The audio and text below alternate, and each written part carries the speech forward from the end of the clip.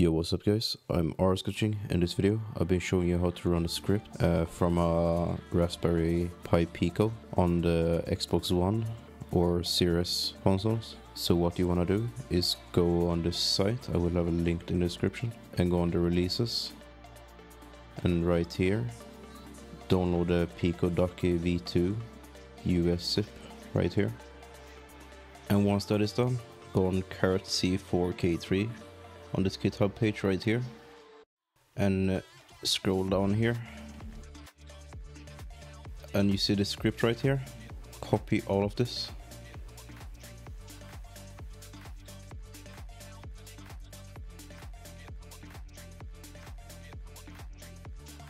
and then paste it into a text document right here.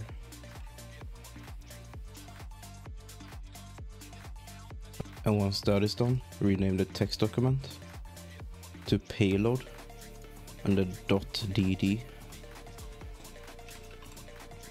like this, and just accept this right here. So what we want to do now is, on this Pico right here, you want to hold down this while you connect it to your PC.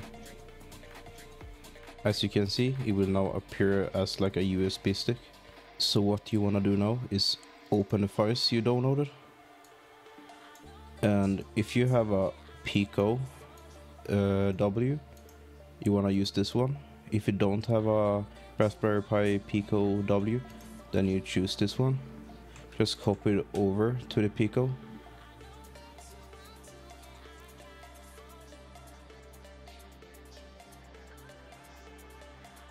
and once that is done, it should reboot the device and you should have this right here.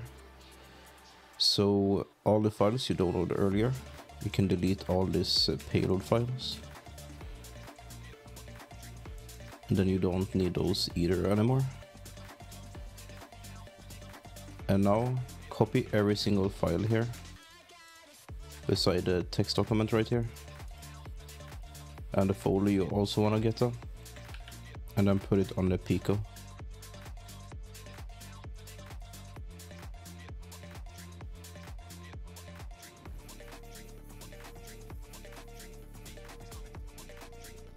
And you also want to get this payload DDD.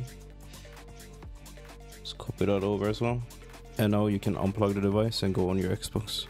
And now when we are on the Xbox, open the Game Script app. Hold X to move this over here.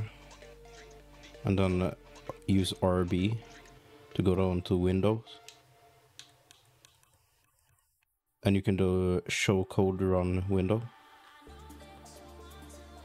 And move this over as well. And then you can hold X down again and go to window, and then scroll down to show console window and select that. And now you can hold down X again and go to the game script, and right here you want to click Y on this so it brings up the keyboard. Then you can click B, but it needs to have the cursor right there. And now you plug in the Raspberry Pi Pico to your Xbox,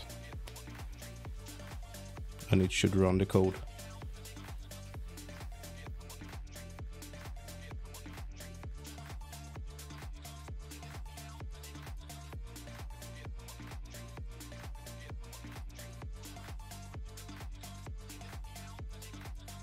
So now it's done writing the entire code. So what you can do now is click A and just scroll up and see so everything looks right. And now hold X, go down to code run and click run code once. And it will freeze for a few seconds, and then it will print out in the console on the left side.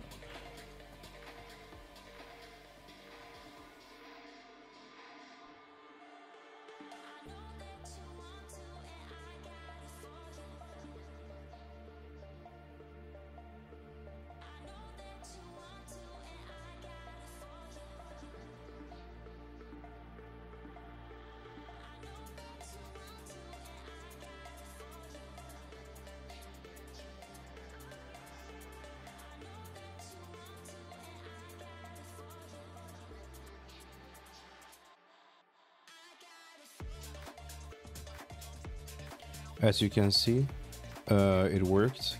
Shellcode return value 1337. That's how it should look. So that was everything for this video. I hope you liked it. If you found it helpful, subscribe. And yeah, I see you in the next one. Peace out.